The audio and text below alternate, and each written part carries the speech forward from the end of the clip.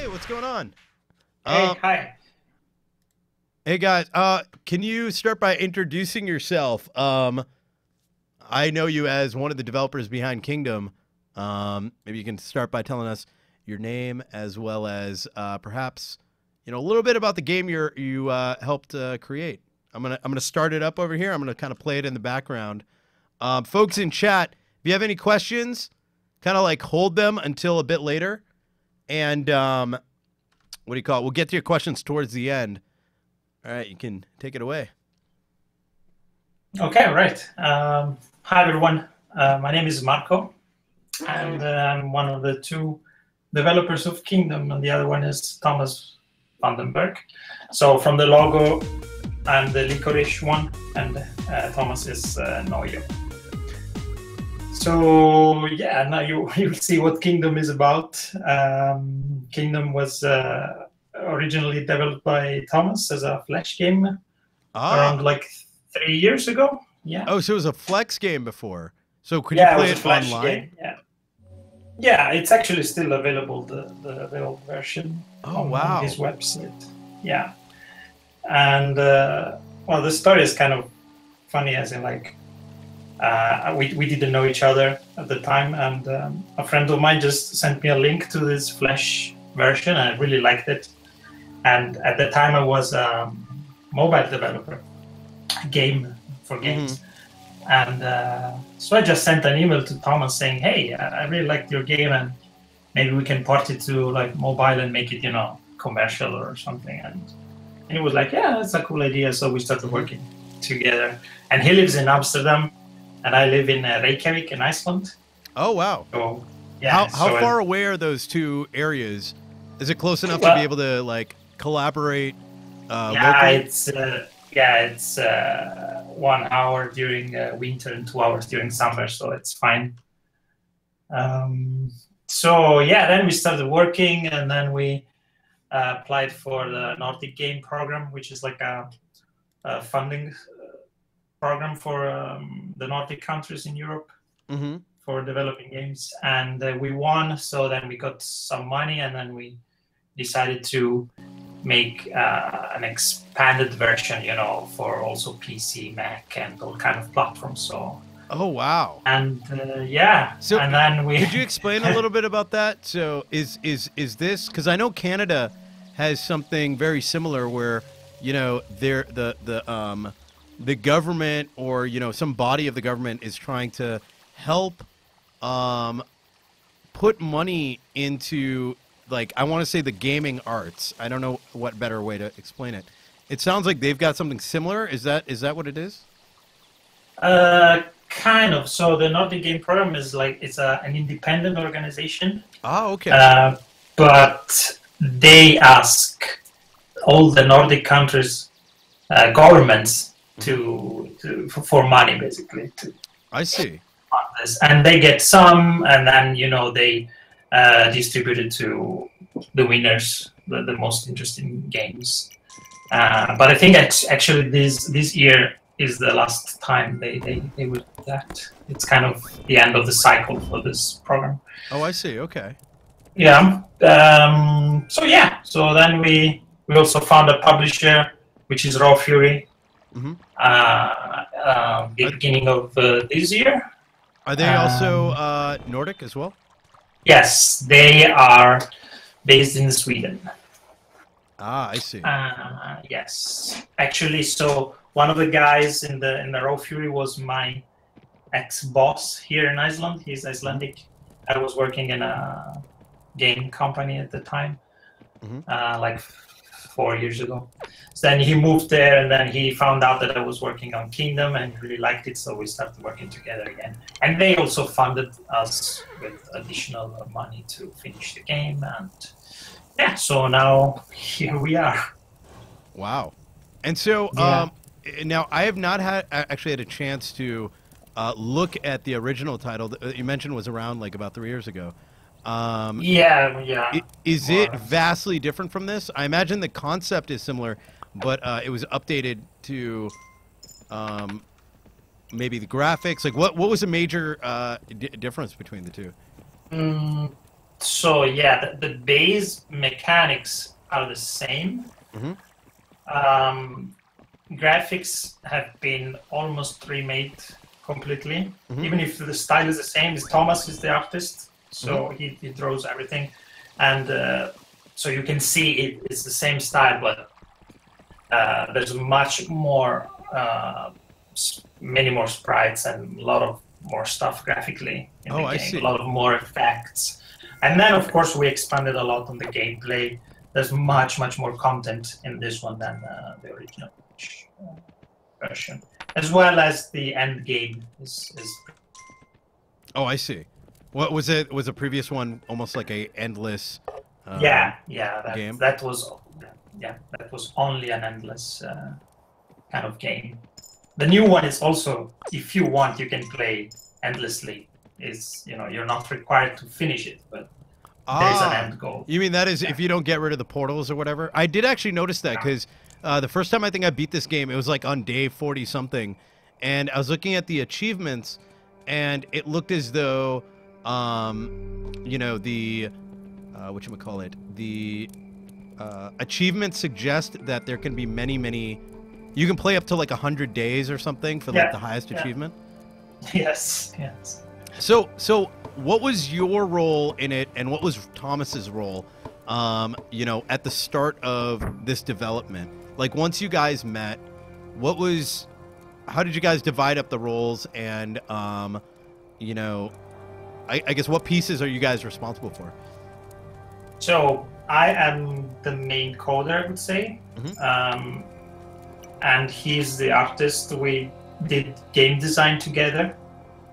We took all the gameplay decisions together, and he also coded towards the end quite a bit, and mainly like shaders and graphics effects.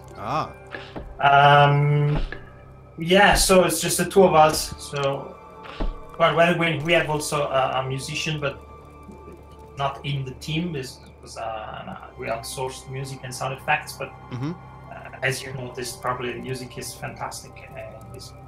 No, absolutely. The music definitely draws a some kind of almost like an eerie.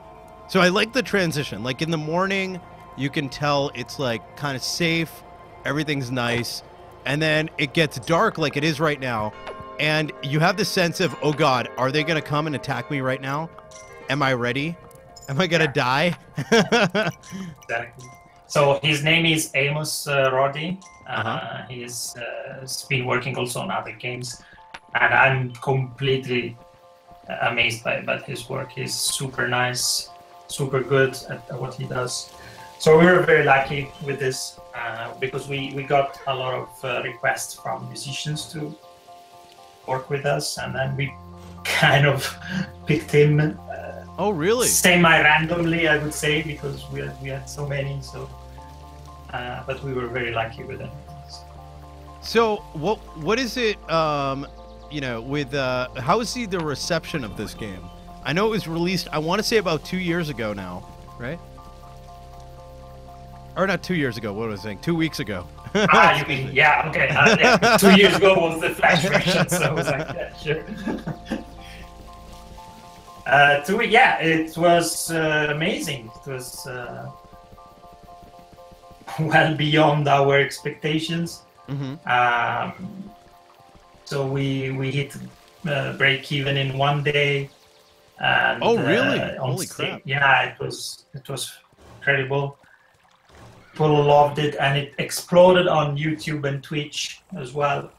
Oh yeah. We got Sip from the Oxcast and many other big YouTubers.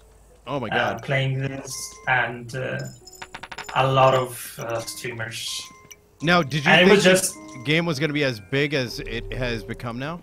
No, not at all. Because still, it's a bit of I would say like a niche game. It's like you can see from. It's really interesting if you read the comments on the Steam forums of Kingdom and the reviews and everything.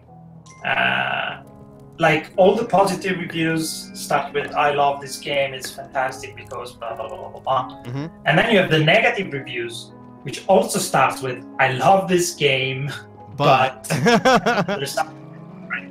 Because of course we cannot, make everyone happy. There's always, but still, it's not like there's no one saying, "Oh, this game is shit" or whatever. It's, Right.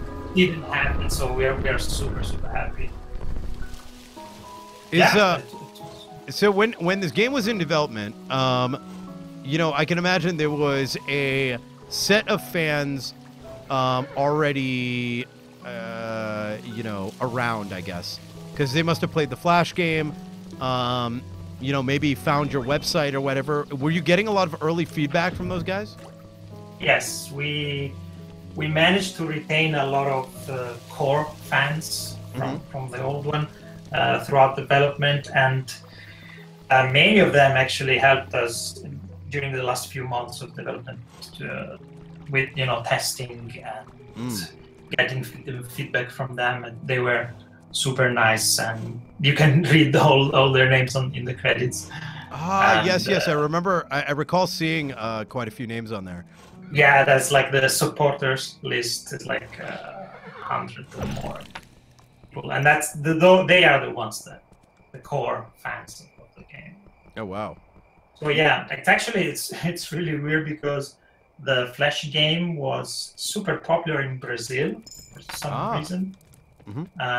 So many of those also managed to switch to the new one, and I don't know, that's really weird. It's really interesting. Well, you never know where a game is going to end up being super popular. And I mean, even for myself, I recall seeing the game posted on a couple places. So I usually end up playing indie games on Sundays, and it's always interesting. There's usually, because of Greenlight and all these other mechanisms that are now in place, whether it's Kickstarter, Greenlight through Twitch, or not Twitch, Steam, you have a large number of games that get, I guess, released, all with various ranges of quality, various ranges of people actually testing them before releasing it. So it's always a gamble to like go and buy a game that's more than like $5, $10, $15, or occasionally, $25, because you never really know what it is that you're about to end up playing. And so I remember when I first, started playing this game, I'm like, okay, this looks kind of interesting. The artwork immediately grasped me. The music grasped me. And then, slowly come to the realization that this is kind of a base building / survivor game where your purpose is to kind of protect your people, because the people in this game are what, get you to succeed or die horribly. Like, for example, if some of your guys decide for whatever reason, I mean, they're AI, right, to go and visit, they end up going on one side of the wall, but you're getting attacked on the other side. How do you deal with that? There's a lot of management involved with it, and a lot of decision making. Now, was this something that you focused on, like in the game, or is this kind of was the focus on the strategy first, or did the strategy kind of come out from the players? No, there was quite a bit of work and brainstorming around the strategy during development, but I would say that a lot of things came out during the last 2 months, just from the feedback of those 100 players that were the alpha version. And then we figure out how to basically improve the strategy, how players can use strategy, to win the game, and all the things they can do. So a lot of stuff came out from that period, I would say, because we probably didn't realize earlier how deep the game could have been, in a strategic sense. And then we realized that through the players, and then we tried to exploit it basically. Oh, nice. Yeah, and it does. It's surprisingly deep.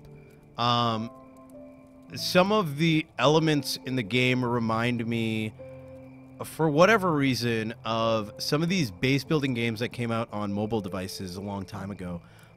Things like I've never played Hobo Hotel, but maybe similar to that, or the game where, like, you know, the game dev game on your mobile device. I thought it was going to be like that, except there's actual moving, like, you actually have a character in this game, unlike those other ones that aren't exactly the same, but kind of have the same kind of management aspect to it. Here, you're either the princess or the king. You actually see the players. You got to pay them. You got to buy them certain. You got to give them roles, right? And hope that they make you money. There's almost an economy involved. So let me ask you something. In terms of the future of the game, and I'm sure there's a lot of people who are really interested to know about this, is there going to be an update to this with more stuff? Do you have any future plans already in the works? Anything that you've announced, I should ask. Yes. So I have to be very careful what I say, but Sure, yeah. Yes, there are plans, and yes, there will be a content update. So we announced the Xbox version. We got a deal with Microsoft, and nice. Probably we will work on a solid content update for the Xbox version. That also means for the PC version we will just do the same day we will release also for PC again, and so that should bring a lot of content. But maybe we will also have another one earlier, because that probably will happen around March or April, the Xbox version. But we will have probably something else earlier within the year, I would say. Now we are pushing a few updates. It's just bug fixing and touching, yes. Like balancing and this kind of stuff. But yeah, I would say we are not abandoning the game at all. We are committed to work on it for. Oh, excellent. Yeah, that's a plan. Yeah, I know there's a lot of people who are going to be dying to see more. I know, like, at the end of this game, I was like, I definitely want to play this again. I want to hit those new achievements. But there's people out there who've played so much of this game up until this point that the only thing that's going through their mind is, when can I get more? There's always there's an addiction you've created, and with that probably comes some problems, I guess. I hope no one's saying too much on social media or your forums, like, guys, when is it gonna happen? I can imagine they're being pressured on that. It started the day after we released. Oh, really? Oh, God. Yeah. It was funny because we released a hotfix patch just the day after to fix a couple of bugs, and then we posted something on the forums, and all the replies were like, "So is this adding, new content?" Like, no. I'll be honest. That was the first thing I wondered, because I did see a patch update. I subscribed to this thing where, like, anytime one of the games updates, like in my inventory, in my Steam inventory, like, I get a little message, because one of the things that's always interesting about indie games is, like I mentioned earlier, there's just so many out there today, and a lot of them, they create their game. And sometimes the game isn't that great, and sometimes it's really good. But in both of those cases, you never know if there's new content that's going to be released. And sometimes that's a good thing. But if the game's really good, you never know. Like, a year from now, this game could be like 5 times better. Because I don't know what ideas in your mind. I mean, just, a great example of that might be Minecraft. The game was very simple, and it turned into so much more. Yeah, we have a lot of ideas that actually we have a very long backlog in our Trello board. Oh, really? Okay. Yeah, it's super long. Did you say Trello? Yes. Oh, that's a great tool, by the way. We have a lot of software engineers who both in school, out of school, amateur who watch the stream, and we're big fans of that tool ourselves. It's really good. Yes. So yeah, we can just go over that backlog and start implementing stuff. So excellent. Now, is there so what kind of what's your background? What is Thomas's background in relation to software development or art or various things? Like, what kind of background do you guys come from? Well, I've been games since I was 12. Mm-hmm. So I am 40, so I'm not super young. Oh, wow. Well, there's nothing wrong with that. I'm 31. No. It's okay to be old and game. Yeah, exactly. But I look much younger than 40, so I'm fine. There you go. See, that's what matters. Yeah, exactly. So, I went through the whole thing. I started on a Sinclair Spectrum with 48 kilobytes of RAM, this kind of stuff. Oh my God! Did you make games at that time? Yeah. Or? Yeah. Wow. Yeah. I didn't realize that was a thing. I mean, I know it is a thing, but I can imagine that being very difficult, like managing resources, etc. Yes. And then, went through Amiga and then moved to PC.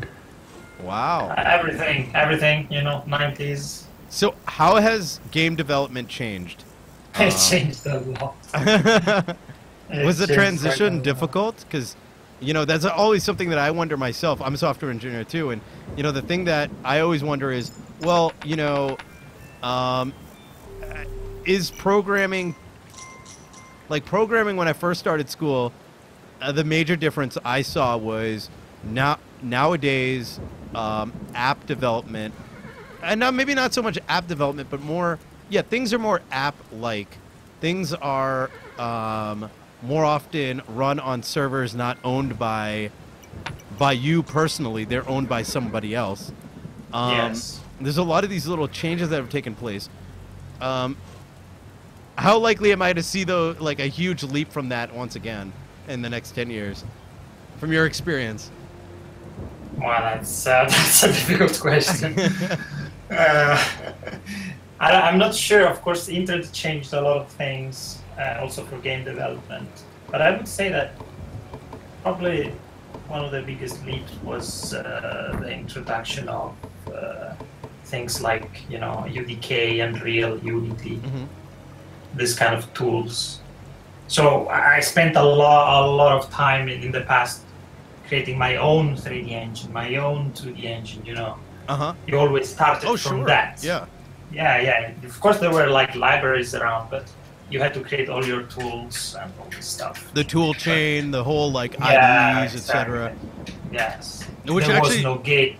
There was no version control, so it was just a mess if you were working with someone else. So there are a lot of things that are very different now. Now, would you?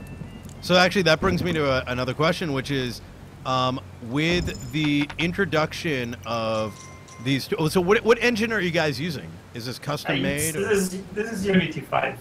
Oh, really? Wow. Okay. Yeah. So now I immediately have a question. So many months ago, so I develop boring things. I work on virtualization, cloud storage, virtual compute, that kind of stuff. Things that are so low level that anything that's high level is a huge mystery and a huge. I get very geeked out around that stuff because it's I love how do low you do level this? stuff. I started there, so. Oh really? Yeah. Low levels. Yes, I was coding in assembly when I was. Oh my god. Yeah. I've done it once. So, I made a 2D platformer in college on Game Boy Advance's ARM 7 and ARM 9. nice. Or ARM 5 and ARM 7, I should say. That's cool. That was fun. So I'm jealous. But so what's the question? Sorry. but so whatchamacallit, so I played around with the Unity engine a little bit, many months ago, because I was like, all right, guys, I'm gonna make a video game, and just spoiler, I didn't, because it didn't work out very well. but you know, we played around with the Unreal Engine, we played around with Unity on the stream, which was a great experience. But one thing that you know, what it looked like to me was as though Unity really embraced the 3D games, but not so much the 2D games. Now I know they released like a with the latest Unity update, they created some kind of 2D platform thing where you can add the sprites and backgrounds. I wasn't able to figure it out. It almost seemed like it was non-existent. What was your experience with it, making a 2D game? We were kind of lucky because we started using Unity when with 4.6, I think, and that was the version that introduced the whole 2D pipeline mode, whatever you call it. So you can just when you create a new project, you just select, oh, this is the 2D game, and bang, everything is done for you. Oh wow! And you don't have to do anything, you know, custom. Of course, you can change whatever you want, but everything is set up for you to do to make a 2D game. So. Oh wow, that is good. That is nice. But I'm very aware of the fact that, you know, earlier versions you had to use a lot of tricks. Yeah, it really was. I remember we tried messing around with it, and it really looked like they were like, okay, you have to set the camera to look at, you know, a straight angle. Then you create like a background like you make 3D flat objects, and then you have to put the textures on it. And I was like, which this is still like this. I mean, it's more like how to say defined in a way. It's like it's clear. You know, the tool is aware of the fact that you're working in 2D. Oh, interesting. Okay. You know, it's like. Okay, well that's actually really nice, and actually caught a big relief because it's, you know, I know that there's other tools out there today. One of them's escaping my mind. Maybe someone in chat knows. Oh, Game Maker, yes. There's that. Is Game Maker any good? Is that something you would ever recommend a new new developer? I used it once to make a small game for the Ludum game jam. And then I also once a year I teach at the university here game design. Oh wow! Some of the students use Game Maker, so I have a bit of experience. I don't like it though. Yeah, I think it does very seem old like school. It's really weird. Right. I mean, it does almost seem like I mean, I don't even know if you could actually program things in it. It almost seems like you can. Oh, you can do that. Interesting. Yeah, you can, but it uses its own language, which is really bad. And also, the thing is that if you don't know anything about programming, you know, you just want to prototype something really quick, maybe it's a good idea to use Game Maker. Yeah, to me, if you already have some background, then you should probably go for Unity. And if you're really good, then you should go for Unreal and skip Unity. Oh, so that's Unity. Though that's an interesting. That brings up an interesting question, which is, you know, how. What are the? So that's kind of the difficulty curve. That's interesting. So now I'm eager. Now, if you went with, what is the big difference between, let's say, Unity and Unreal from your experience? What is it that? Because clearly Unreal Engine looks freaking amazing. The toolkit looks great. I know the common complaint with Unity, and most of this has to do with the asset store, is that games made in Unity have a certain look and feel, and even to the point where it's not even it's not so much the programmers complaining, or the developer, or the artists, but it's actually the players themselves are like, oh, it's another Unity game, and immediately they're like, I don't want to play this anymore. And sorry for those guys, because you know they did make a great tool, but unfortunately that's what comes with it. It's exactly like that. I can spot any game made in Unity. It's so easy. Oh man. I cannot really pinpoint what it is. It's probably the lighting model. I don't know. It's something. But in general, it's just that Unreal is a product of a higher quality in general. I see. but it's tailored for expert programmers, for professionals, I would say. Oh, If you start from zero, you don't dive into Unreal because that's crazy. The amount of things you have to learn is so huge, and also it uses C++, not C#, and C++ is, it's a bit more. It's a harder in a way. Yeah, it's memory it's less management, forgiving, So if you know what you're doing, I would go for Unreal. We didn't go for Unreal because Unreal doesn't have a good support for 2D yet. So I just realized where my bad decision first came from, because we actually stopped using Unity because I was annoyed by it, and we said, all right, you know what, Unreal, that's the new thing, let's go with it. And it still does have the, put the background 3D object, paint some things on it, and it just never looked right. But that's some great information. I'm sure there's some people who are like writing this down right now and are like, okay, scrap our project, let's go. Exactly. Now my next game, it will probably be in 3D, and I will use them. Oh, excellent. I kind of hate Unity, if I have to be honest. I don't really enjoy using it, and whenever I play a bit with Unreal, I'm like, this is like another world. Is so good. Just opening the tool, everything is so consistent, is so well done. Unity is just, oh my god, I don't know. it's a bit of a pain, but of course it's a great tool as well. I shouldn't really. Well, so how is the support for it? Were there points in time during your development where you had to, let's say you were having trouble with something? How was their support for you guys? So we don't have much experience with direct support, even if we were paying customers. Now it's free, but at the time you had to. But we are also still paying because we don't want the splash screen, Yes. Made with the splash screen.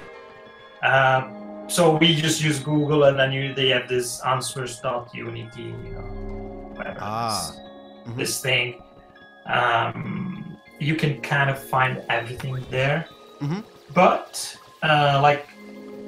2 weeks or 3 weeks before release, they updated Unity, and we updated as well. And they broke something in the rendering pipeline. No. On Windows, it was like resolution changes were not working anymore. It was just a mess, and we were super worried. Okay. Yeah, what are you gonna do now? Oh my god. Yes, we are completely screwed. And so we got because when we went to Gamescom to show the game in August in Germany, we met one guy from Unity that is actually working on the rendering pipeline. So we talked to him directly. He was very nice, and he promised to fix this, before the release. Yeah, and they actually did. So it was. Oh, that's got to be a huge release. 2 days before. Oh god. Yeah, it was crazy. We were like, okay, come on. Oh my god. But so I mean, I guess they're nice people as everyone. Well, with anything else, there's always, different organizations, different software tools have different sized teams, right? And sometimes, Unreal clearly, I don't think Unity actually makes games; they just license things out. Whereas Unreal's got a huge pipeline of a huge portfolio, I should say. So they've got all the games that make them money. They've got which also serve as demos and effectively internal QA guys, right? Because if your internal guys are making games, then immediately the engine team can get feedback for them. Whereas Unity doesn't have that, which which is normal. Unfortunately, you could say the id Software. I don't even know if did they license anything anymore? I'm not aware of that. Yeah, I'm not aware of it either. I imagine they kind of gave up at some point. They're like, all right, You know what? Unreal, here, just take it. Yeah, basically. Um, It's so weird now that the war between Unity and Unreal. It's just so crazy. They just everything is free now, right? So they Yeah. they're just fighting, I guess over like content or like Right. whatever. I don't know. The price is over. It's just free. Yes, which is actually really, really nice. It is nice for us, that's for sure. Oh, absolutely. I mean, I think I want to say Unreal may have been I don't remember who the first people was it Unity or was it Unreal that was the first to announce free licenses for game Unreal. dev? It was Unreal? Well, so that is... And Unity had to do it like the day after, basically. Yeah, I remember it was like a very like quick transition. It wasn't like, yes.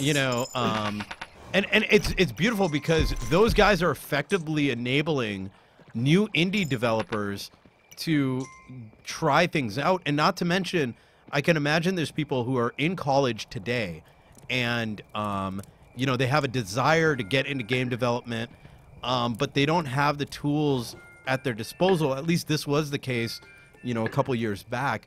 And now they can just go and download directly from their website, use the tools that professionals are using, and potentially become game developers. Yeah. Not to mention small studios who want to make the game, but can't afford it because, if you wanted it id licensed for the Quake engine or anything even remotely like that, it would cost you a shit ton of money. Oh, yeah. You still have those engines like, Frostbite, Avalanche, this kind of, Just Cause, engine using Just Cause, this kind of stuff.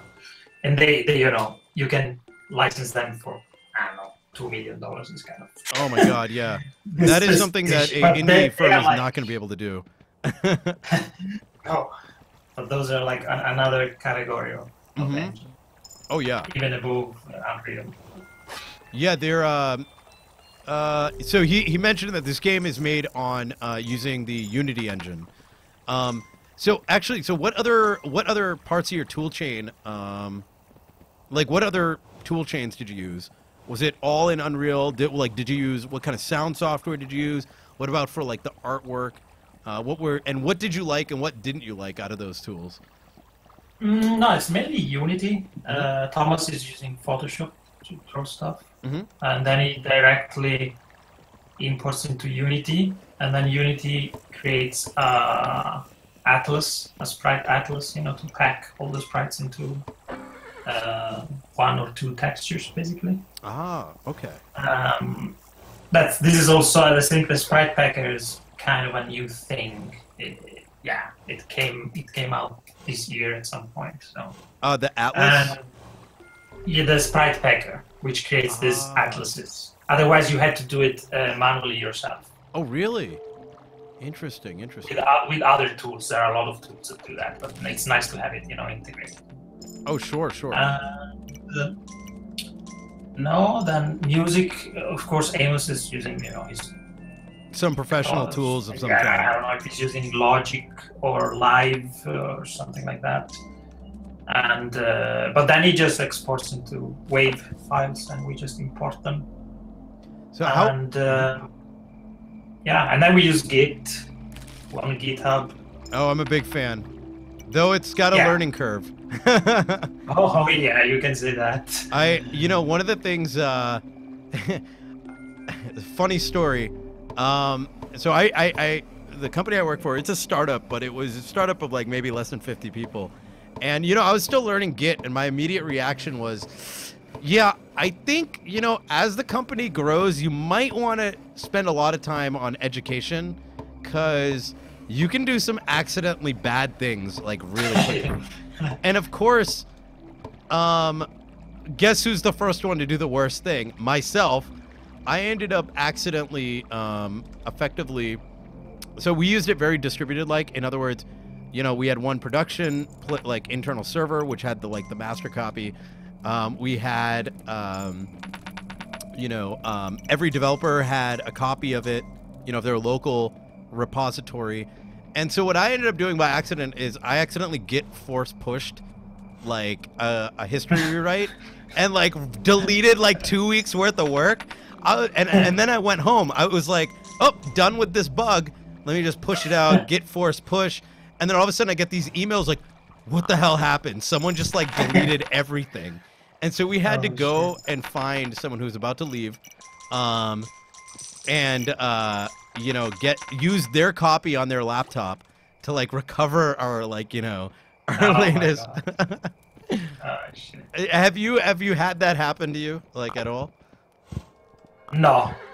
That's good. It's a bad time. Yes, I know. So, guys, if you have any questions about Kingdom, now's a good time to start asking them. You know, whatever questions you have, of course. If you haven't played the game, feel free to ask questions about the game mechanics and stuff like that. I've been playing it in the background. You might be wondering what I'm doing and why I'm running around on a horse. There's many reasons for this.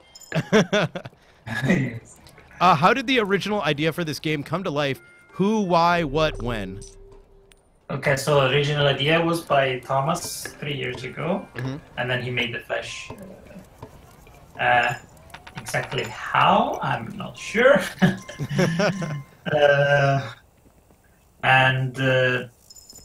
Yeah, then he developed it for almost a year, just in his free time, you know. It's just, no, he was studying still. And then he released it, and it was picked up by Kotaku and Rock Paper Shotgun. Oh wow! Okay. Yeah, because it became kind of popular as a Flash game, and then, as I already told you, then I contacted him. Is it now? Some people are asking, do the flags, which can be removed in the pause screen, have certain abilities? The flags. No. Yeah, he's talking about the emblem, I think. Oh, I've never seen this. So you can basically pay in the kind of the beginning. I think it's the second upgrade when you get the tents. Yeah, when you first get the flag, right? If you pay the flag, then you are basically saving it. Yes, that one. And then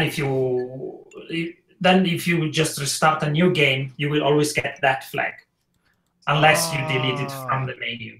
It's just a cosmetic thing. It's just, you know, okay, I like this emblem, I want to keep it, and then you just pay 3 coins or something like that. Oh, I see. It's a bit of like a meta game, you know. It's like you can.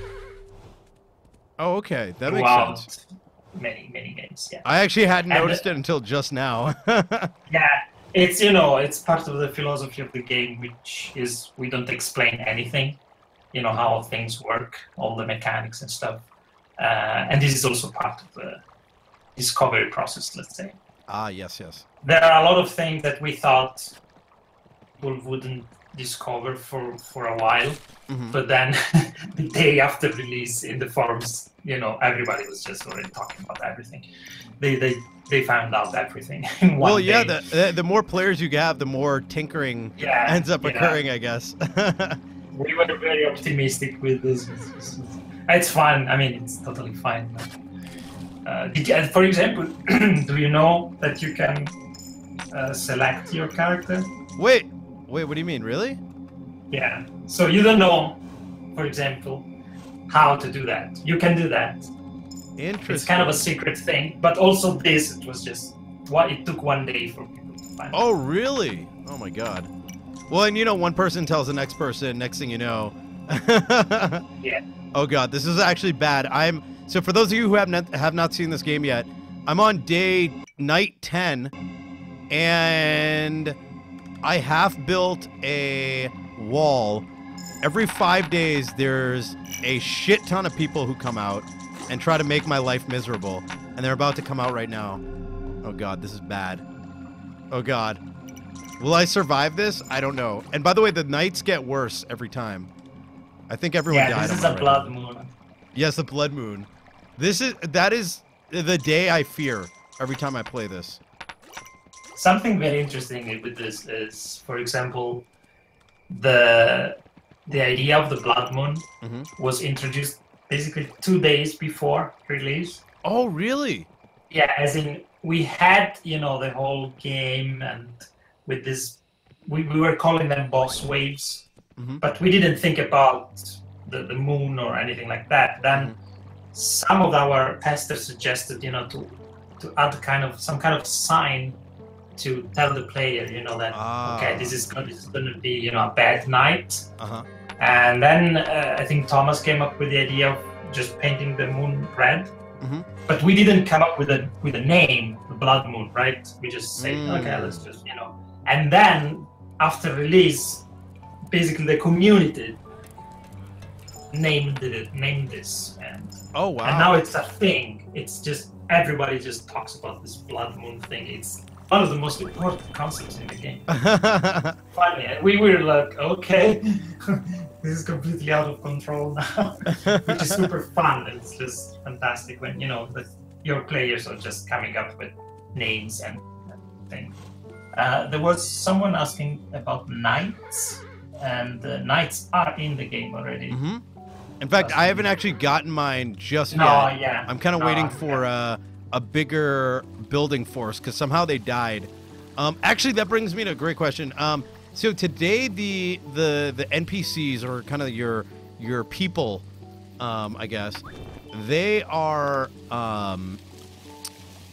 they kind of decide by themselves. So if they're coming from the right-handed side, they're more likely to get a farm because it's the first thing they encounter, right? It's like when you recruit the beggars, and then sure. And then similarly, if you recruit people from the left side, they're more likely to pick up a hammer. This is all assuming everything is pre-populated, like you've already bought everything. Yes. So you almost have to game the system a little bit to micromanage how many of a certain type of thing you have. Is there any plans to modify that so there's a bit more micromanagement as opposed to automation, I guess? I think that's the best way I can explain it. Yeah, this was part of the design, I would say. Cool. There are a lot of things like this that some people don't like and complain, but well, it's a game mechanic. Yeah, it's a game mechanic, and this is like a 1D game, right? There's only one dimension in this game, and so everything has to be laid out like horizontally. So we don't have much room for weird things or for customization, or so that's why the layout of the castle is fixed as well. We didn't want to randomize that because that would make things too much unpredictable, and it was already a nightmare to balance this game. It's not even super well balanced yet. We're still working on it. I can imagine. Feedback. But at least we have that layout that is fixed. And so if you want to recruit new people and you want them to be archers, then you make sure you don't have scythes on the shop waiting for them. Right. 50 people. So someone asked, what about the merchants? What is their role in this particular game? Yeah, the merchant is... Which is a great character, by the way. Yeah, it's a funny guy. So he's just wandering around in the forest, and then when you encounter him, you can pay him. I think it's 4 coins, and he will come to your village and pick a random shop and replenish it. Interesting. So, yeah. The way I've generally used it, and it's a hit or miss. I feel, and I like that mechanic, which is, we were just talking about, in my case, I kind of screwed up a little bit and destroyed a camp on the left and the right hand side. So I have 1 camp each. And so now I need to decide, do I destroy a portal or do I hold steady because my base looks good in its size? But so on one hand, that means I have less recruits, which means I can sustain less damage. But on the positive side, I could have really good defenses. So maybe it's okay not to explore further. But now that merchant, let's say I need, like right now I do, I need more builders. If I go and I'm deep in the forest and I find the merchant, I could say, okay, I'm really far in. I know I might need more tools or something. I'm going to go pay this guy instead of running all the way back. But if he goes and replenishes my archers, now I don't have any more builders. So no, exactly. No, but the thing is, you would use the merchant when you don't have much money. So when you really want to save money, because you pay 4, but for example, to replenish the hammer shop, you would spend 12 in total. But with this guy, if you're lucky, you just spend 4. So you save 8 coins, right? Which is great in the early game. You're playing now, and you have like a full bag, right? You're super rich. Which is, by the way, guys, I'm extremely lucky right now. This is a ton of money. Normally, you don't get this much this early. So you don't really care about the merchant. You can buy whatever. So I wouldn't use it when I have like so much money. But if I have to think about like, I need, tools in general, and I don't have much money, then, and if I encounter the guy, then I would probably pay him. That was the idea in general. And then, of course, as usual in this game, like many people hate the guy and other people love it. It's fine. It's all right to hate, hate a little bit. Yeah, I think it's fine. So as all right, someone else had a command or a question in here. Have they come up with a way to remove archers from an unused side of the map once you've destroyed the portals? Oh, I've noticed that myself too. I think that goes back to micromanagement. Someone's asking, I guess if for example, you've already beaten one of the sides, is there a way to get the archers to go on a particular side? I believe this goes back to your point about it being a conscious decision.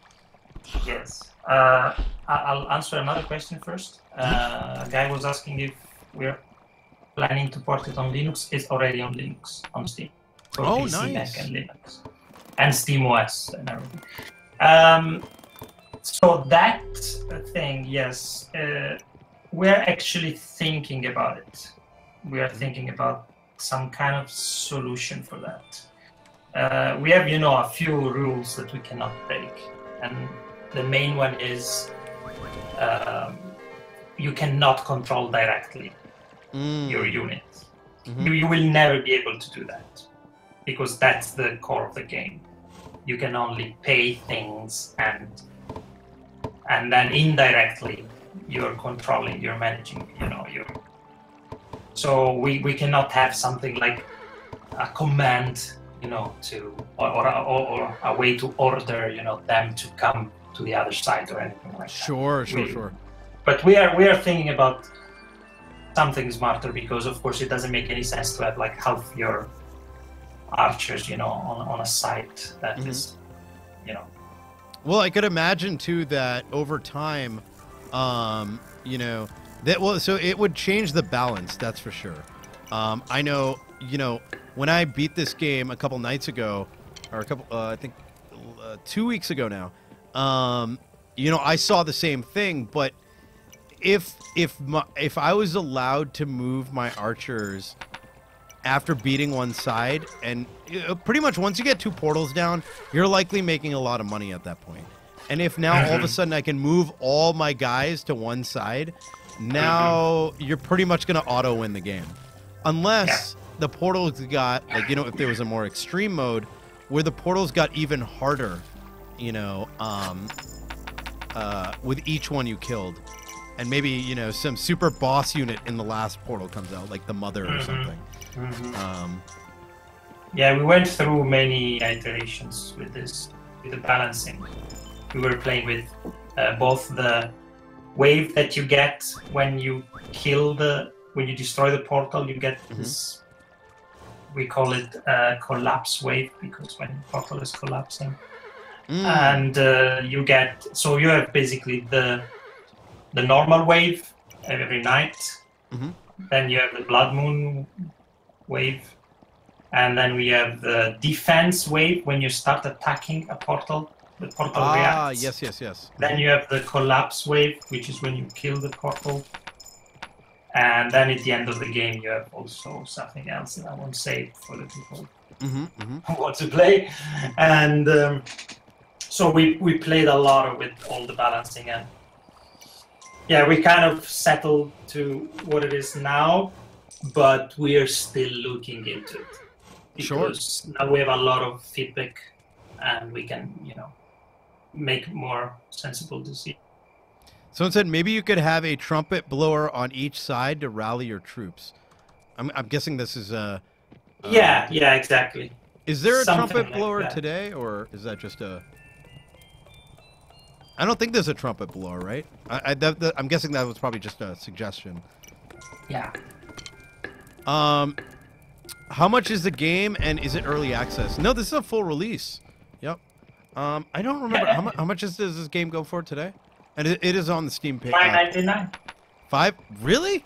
Okay. $9.99. Wow, that is a nice price, actually. Yeah, I think we nailed the price tag. Everybody was really happy about it. I'm really glad you did that. I know a lot of times, especially a new game, because you never know, right? It's definitely a good entry-level price for people who are a little afraid to spend money on an indie game, because you never know what you're going to get. Luckily, with this game, you get happily. It's an exception. I'll put it that way. A good exception. Guys, if you have any questions, feel free to ask it in chat. Just write @DasMedi. If I missed your question, go ahead. You can ask it you can ask it again. So is there?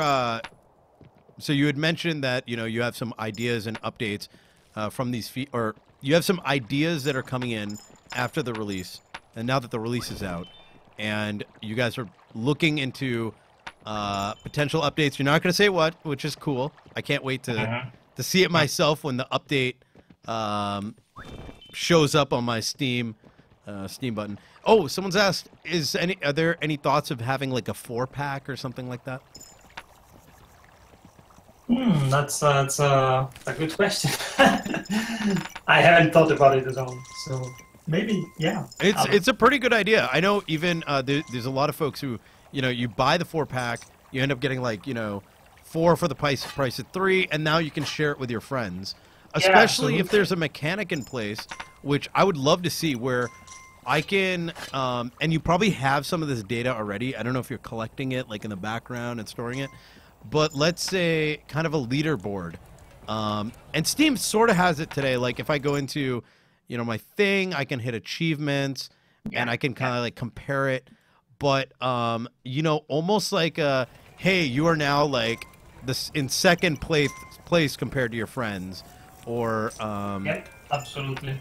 Actually, the leaderboard, exactly what you're talking about, was it was one of the tasks that we wanted to implement before release, but then we had to cut it out. Oh, really? That time, yeah. That but it will really come exciting. for sure.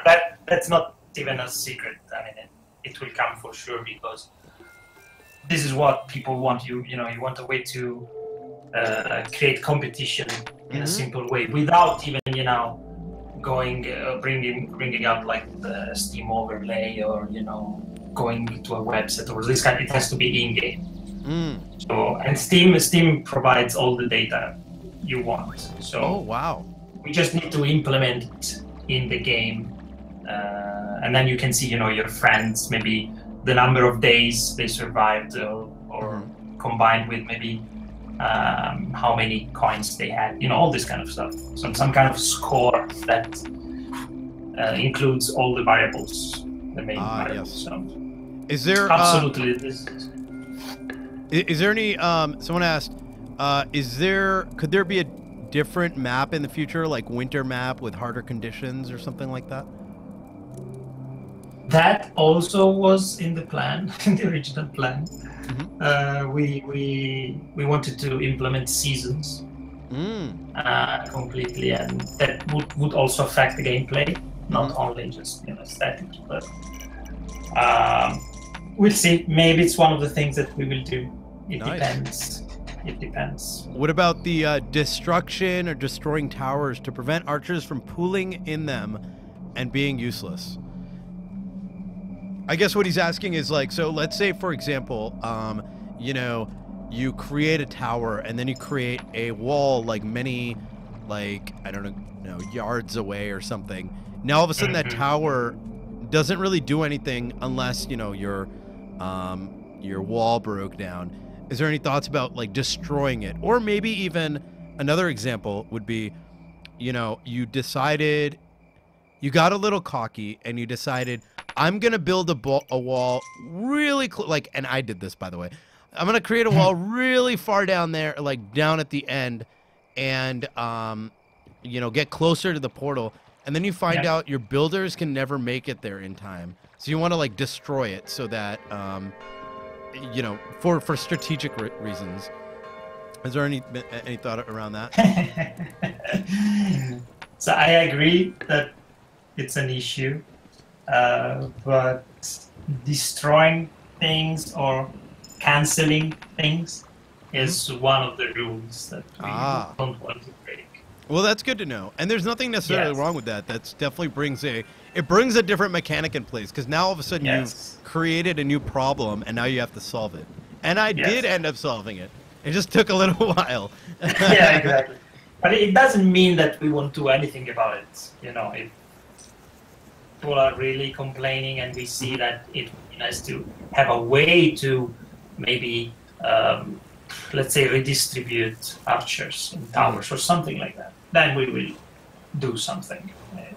I'm not saying, no, we don't care, we don't touch it. It's just that the simple destruction cancel, mechanic won't be implemented. It's against the rules. Someone's asking, what about controller support? Is that something that's in the game, or? Yeah, it's in the game. Oh yeah, I use the controller now that I think about it. You know what? I'm gonna actually, let me see if I power this on, I'll actually switch the controller. Should actually work on the fly if you plug it in. There we go. It's working beautifully, in fact. Oh, okay. And then the run button. Let's see. Left and right triggers this to run. Oh wow! Wow, this is actually really comforting. It's super nice. I played this game on a Steam machine. On my TV, sitting on the sofa. It's crazy with the controller. It's so nice. And I like the fact that as soon as I powered it on, it's like working now. For those of you who are interested, I'm using the left and right triggers to activate run and the move button. X is used for like putting the coins inside, the slots to like build. Yeah. And then probably A, my guess is that the A button will be used for like, well, no, actually that's it. It's just the X button is instead of down button. Acid Dev, what is his record on how many days to beat the game? Yeah, I was reading that. So I'm actually super bad at this game. Really? Yes, I'm not joking. How did that work out while you're developing? That's because when I work on it, so I have to implement something or I have to fix a bug. So my workflow is always, I code, I type something, I run the game, I test that single thing. Oh, it works. Well, okay, done. Next thing, right? I never do a full playthrough of the game. Well, I do it sometimes, of course, but I don't do it often enough to be a good player. But on the other side, this was a good I might be dying here. Oh God. Yeah. This is an interesting. Oh, I made it. Yes. The good thing is I have a lot of builders too, so they're gonna help save me a little bit. Actually, this is one of the coolest things behind this game that I found, which is there's this notion of because the map is randomized, having strategic points is very dependent on the map that's generated. So in my particular case, if you guys don't notice, is I haven't really found the ideal spot is finding a wall. Like, wait, oh wait, did it fall down? Oh no, it didn't. Finding a wall like this where I built it, and right behind it having a thing of stone, so you can put like a fort there. So the wall protects the wall protects the fort, and the fort can do better damage to the guys down here. But in my case, it didn't. I got unlucky, and I haven't found anything close by with that. So my strategy is don't even create any forts. Now that might not be the best strategy, but it's the strategy that I've had to take on, and I like that dynamicness. It's this playthrough right now is much different from what I played before. Yes, it's to give some replay value, of course. Yeah, it's already like a roguelike, I would say, this game, because in the beginning you don't know anything, you die soon, so you restart a few times. But then when maybe you finish the game, you want to play again, and at least the map is regenerated. Of course, we're using some rules so that things are not completely random. Otherwise, it would be maybe it's impossible to win or something like that. Oh, okay, so that's good. Yeah, that we pay attention to a lot of things when we generate them. But you can still get lucky sometimes. And, right. Maybe. Is there someone's asking who composed the soundtrack and how long did it last? I know we asked a question in the beginning, but yeah. So his name is Amos Roddy. He's from Portland, and Portland, Oregon. Yeah. Oh, nice. And he's a fantastic musician and a very, very nice guy. He worked on this for 6 months, I think. Not full time, of course. He's working on other games as well. But he really liked Kingdom and insisted to work on this. Oh, that is awesome. That's maybe the reason why we picked him instead of the others. He really showed like a genuine interest in the game, and he made he did a fantastic job because the music fits so well, sound effects and everything. I can tell you, like, so we work on this game for maybe a year. With no sound, no music, nothing. Oh, wow. Because it's always the last thing you add. And then we made a deal with him, and he started producing sound effects. And one day he sent me the sound effects of the fire. When you, how do you say, kindle the fire? Is that yeah. And I implemented the sound, and I pressed play, and I just, I started the fire, and I heard the sound, and the game just came to life for me. It was that moment when I was like, okay, this is a game now. Oh, wow. I was like, wow, okay, everything changed now. And, so, I could certainly imagine that feeling. Now, I'm sure you knew that this game was going to be decent, but you put that little thing in. I mean, the sound effects, and it really does do something special. Even with the coins dropping and stuff, you feel like you're collecting them. I mean, the visualization's great too, but like the clinking noise down to like people picking up the bows. Yeah, there's definitely a kind of genius behind that. Yeah, absolutely. And also, like, I liked what he decided in the beginning. He decided that all sound effects should be like real, as in like samples from real life, and not synthesized or anything like that, except for the UI. And so everything is actual, like the coin dropping on the ground is actually, it's him dropping a coin on the ground and recording it. It's all done like this. The fire and everything is like real life stuff. It wasn't until you mentioned it that I noticed that myself. That is definitely, I think that hits the nail on the head. That is what makes this game feel alive. It makes it, because it's a 2D game. It's clearly pixel art, but I don't know. It's interesting. By the way, we have a guy named Edward who he's a professional singer. He's giving you his love and saying, if you ever need a singer for a soundtrack, he's your man. Brilliant. Thank you. Is there anywhere to get the audio from? Maybe you mean like a soundtrack? I think you guys have a soundtrack, don't you? Yeah, it's on sale. You can buy it on Steam. It's a DLC basically. Is the horse his horse? Yep, it's the queen's horse. You can actually play a queen or a king. It randomizes at the beginning of the game. Oh, he's asking where can he get the sound drops from? I mean, it's part of the game, I imagine. I doubt there's like a wave file sitting in the folder. Yeah, no.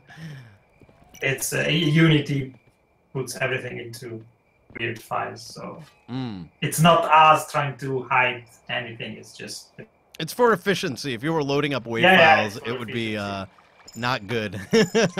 No bueno for FPS. No. I don't think there's a way to extract those. Let's see. Will the AI human characters move faster in later updates, like running away from monsters or running and defending a wall? I would expect that's a game mechanic, actually. In fact, I've been using it as a game mechanic because if, for example, you go and get people from camps and you don't have a wall very close to that camp, well, you're now risking the chance that before the guy can even get back to the kingdom, he just got pooped on. That's a mechanic. You have to be careful with that. Yes. Will there be snowy time for Christmas? Maybe, possibly. Maybe. That would be a good time to drop it, I guess. We had for Halloween. So the game was showing like was using we call them trolls. The little monsters. Oh really? Yeah, trolls with a pumpkin. Only if you play the day of Halloween. Oh, it's still in there. Now I gotta wait till next year. I'm gonna put that on my calendar. So yeah, we will probably do. Guys, do you have any other questions? Oh, here we go. Any chance for flying mounts? Any chance they plan to implement a Z-axis for DLC? Oh God, I don't think that's a legit question. No. The parallax, I think it's called parallax mapping or whatever, with the multiple backgrounds moving at different speeds. It's called parallax. It is parallax? Yeah, it looks fantastic. It definitely gives, you get that sense of like 3D, well not 3D, but the set, I don't know how to put it. It makes it look alive. It gives it that old school feel, while at the same time, I love that way of art. It just is great. Are there any plans on developing it further with more maps and challenges and whatnot? He did touch upon that. I don't know if you want to say more in relation to that question. We will, yes. We are still working on the game. We will add content at some point. I cannot say what. When exactly, but that's probably a good idea. The last thing you want to do is promise something, and then like, no, listen, here's the VOD of the interview. He promised this. It's no, he didn't.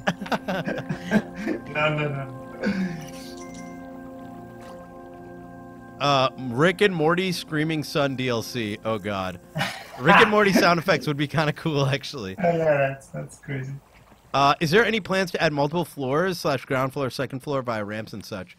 I don't think so. You mentioned it was a 1D game, and it's clear that that's the fact. Yeah, I think messing with that would be it may destroy it. I mean, It that's would one be thing. another game. It would be another game, exactly.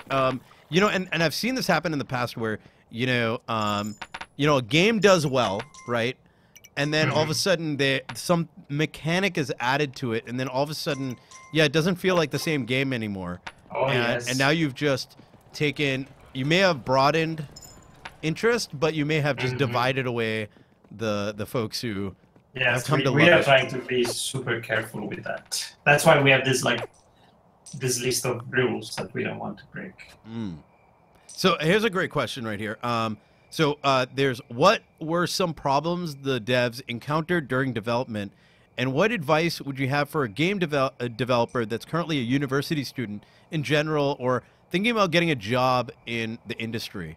I know that's a bit loaded, so let's kind of say, let's say you're a brand new game developer, or you're looking to get into it. What kind of tips and advice would you give them? Maybe in terms of things to look into, or whatever. What are your words of wisdom?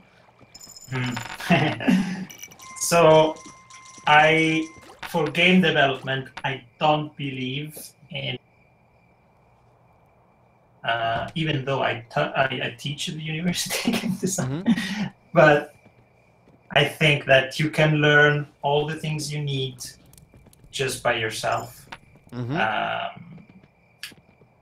And I would say also, even if you want to be like an indie developer and design your own games, I would recommend to try to get into a studio, maybe a medium-sized studio or a AAA studio.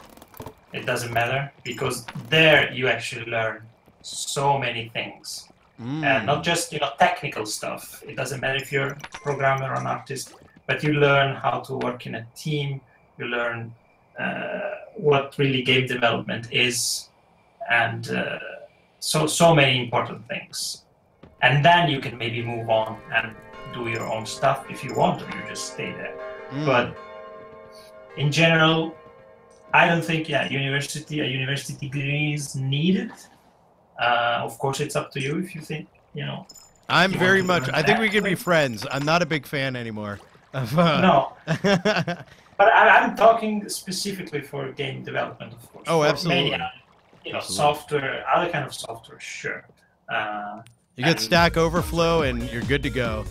Yeah, exactly. But still, the important thing is you have to work with other people that are better than you, from which you can learn. Right? They will teach you the way of doing stuff. That's I think the most important thing. Someone's asking Oh, sorry. Please go ahead. Yeah, sure. Yeah, I was done. Oh, someone asked you in chat. What about in relation to?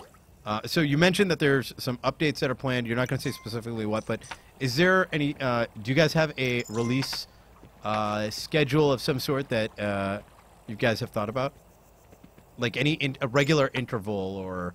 We have let's say that we will push small updates like we are doing now, maybe once a week, something like that, just to fix things and tweak the balance. But for the big updates, yes, we have a plan, but I cannot talk. Awesome. But yes, we have a plan. One other question that came up in chat is in relation to working with Steam in terms of do you use the Steam kit or what? I forget what it's called off the top of my head. Steamworks SDK. Yeah, have you used that at all with this during development, and how was that? Yeah, you have to use it to integrate achievements and stuff like that. So you must use it. If you don't want any of that, you don't have to do anything. You don't have to link to the. If you just want it with achievements, you need. It's so the SDK is in C++, so you need to use a wrapper for C# and for Unity. I found one. It's called Steamworks. Nice. Which is very nice. It's a free wrapper. It's pretty simple, I would say. No big issues. No, Yeah, it's fine. Are Nothing the to complain. not bad? Okay. Are the devs planning for higher tiers of technology past the stone? Also, will they make an option to where the builders stay at the catapults instead of traveling to a place where they head back to town? So I can help answer that maybe from my game because, you know, I imagine. So my strategy is that I try to build a farm near the closest wall, and one of the strategies around that is the builders actually hang out at the farm, so they aren't going to go back home. They're going to stay by the farm to keep this wall intact. Now, ideally, I'd want a fortress right here so that they can shoot into this section. Oh, God. No, don't attack him! Oh, God. All right. Rip that guy. Are they hiring? Well, I mean, their game's out. Maybe I will hire. Oh, there you go. Well, so if someone is interested, what is the best website to use to get in contact with you guys? What form of communication? Either Facebook. I think it's the game on Facebook. I mean, it's called Kingdom, but you know, in the past, in the US. Excellent. And on Twitter is Noyo NL, which is Thomas Twitter. Ah, okay. But one thing, so that what you said is correct. So if you want, to keep builders around, you don't want them to go back every time. You need, farmhouses level 2. But catapults, they are the next thing we are working on. So then probably the next patch will fix a lot of things about catapults. This I can say. Someone asked once again, can you destroy the walls and stuff? You cannot. I think I think you mentioned that is a intentional thing because at that point you're adding a level of complexity that takes away from the game, I guess. Yes. Yeah, it's one of the rules. Cool. Well, I think I'd like to thank you so much for joining us tonight. This was a fantastic interview. I really love this game. I cannot wait to see some more updates to it because it's so much fun, and having more of something that's great is always a good thing. Thank you very much. This was a lot of fun. Maybe I can write on the chat the links to. Yeah. Please go ahead. Let me. Can we permit him, please? Let me just do that real quick because I've got a bot in here that generally will automatically. We get viruses and stuff that get posted. Yeah, of course. Let me. Because if people want to get in contact, with, I'm usually the one who replies on Facebook. So. Let me actually just mod you. This makes it easier. There we go. Done. You have full powers now, sir. Thanks. I can ban everyone, right? Guys, be careful. All right. Yeah. So this is the. That's the link to the Facebook page, and then I'll also give you the.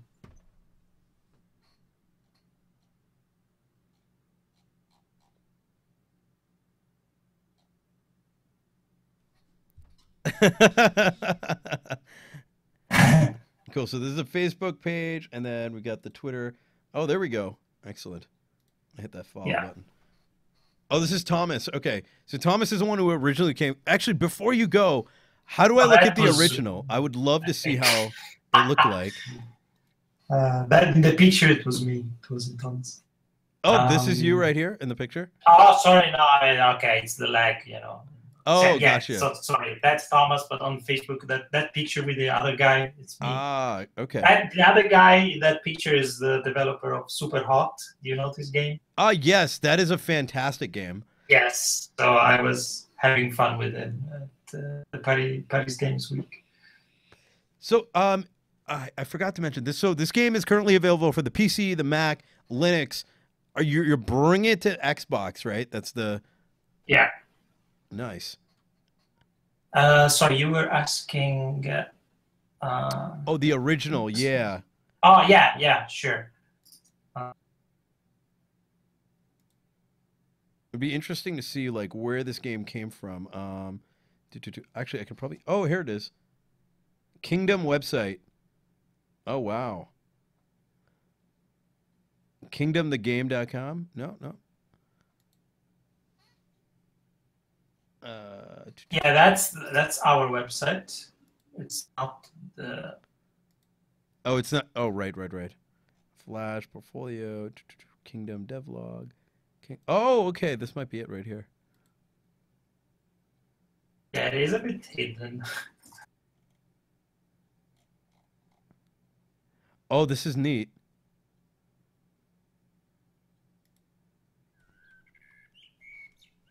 Oh, wow. Oh, you could definitely tell a level of there's definitely a difference. Did you find it? Yep, I found it. Okay, then. Yeah, I didn't mention it, but we also had a Kickstarter 1 year ago. We canceled because we won the Nordic game. Yes. Well, I'm glad you did, because I know sometimes Kickstarters can be questionable, or can be difficult. Yeah, exactly. You end up putting a forced time limit on yourself. Yeah. And, it says coming to mobile iOS because that was the original plan. Because I was making games on iOS at that time. So oh my God, this... It will also come to mobile, of course. Oh, okay. Oh, this is really interesting to look at with... This is very interesting to look at. Yeah, it's nice to compare the two. Oh my God, these sound effects. Now I see... Oh, yeah. Now I see the let me zoom in a little bit. The sound effect difference is huge. Now give them sites to build. Oh my God, this is fantastic. So I can see what you meant earlier about one of the early, like, it's got the game noises, like the beep, the boops and the beeps. Oh yeah. There's all like chip. Oh, that is fantastic. Sound effects, yeah. Well, once again, thank you so much for joining us. I had a lot of fun. We can't wait to see the update. Hey guys, I hope you liked that clip. If you want to see more awesome content, be sure to hit subscribe. And let me know what you think by hitting the like button or, leaving a comment down below. Catch you later.